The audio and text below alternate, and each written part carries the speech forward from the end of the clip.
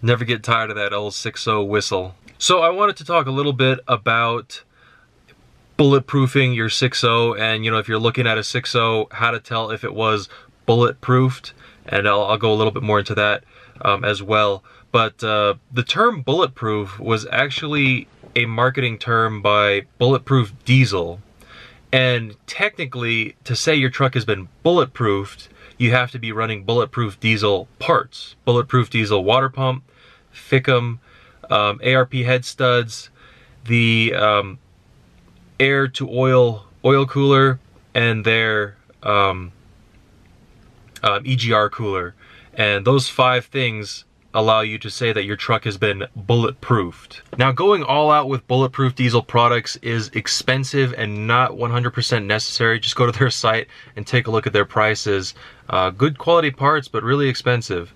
So what most people mean when they say their truck is bulletproofed is that they mean it's been studded with new head gaskets and perhaps an EGR delete or an EGR upgrade or a EGR plug, where they actually weld the port where the EGR takes in exhaust gases, they weld that shut. So it looks stock, but there's no more flow of exhaust gases into the intake manifold. Now, really, in my opinion, all you need for a reliable truck is make sure your FICM is within spec, 46 to 48 volts, head studs with new head gaskets, OEM or perhaps Fel-Pro, and O-ring the heads while you have it out, may as well, and a EGR delete or upgrade. And if you do that, it's plenty reliable. I mean, for example, my truck right now, the EGR has been disabled and it's on stock head studs with a canned toe tune. And I'm at like 210,000 miles on this thing. I assume this is the original motor. It has 0 blow-by. It's plenty reliable. It tows what I need it to tow. So it's kind of hard to say why the 6.0 is not reliable in some people's cases. Some people blow their head gaskets after getting it studded, within 10,000 miles. Some people have 300,000 miles on the stock block with stock head bolts. So it's kind of hard to say. Maybe some people just run it harder than others. Some people take care of their equipment a little better than others. But yeah, so the term bulletproof to a lot of people is just head studs, head gasket, and maybe an EGR delete. And really, that's all you need for a super, super reliable setup.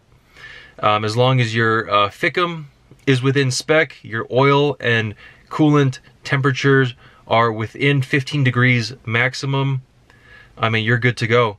On my truck, I have the coolant filtration kit. I have the CAT ELC extended life coolant, and EGR disabled with stock head bolts, and it runs perfect. It starts up every day. No blow by. It doesn't burn any coolant. Has plenty of power, and can't really complain. So I'm gonna go under the hood and show you, if you're looking at a 6.0 to buy and you're wondering, hey, has this been actually studded? I'm gonna show you how to actually tell. But it's an actual head bolt.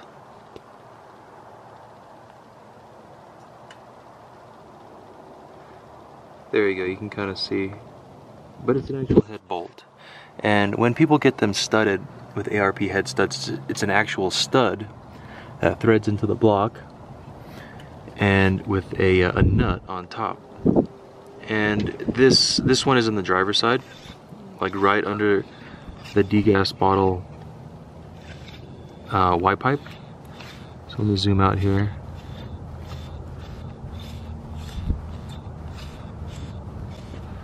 So you can kind of see where it's located.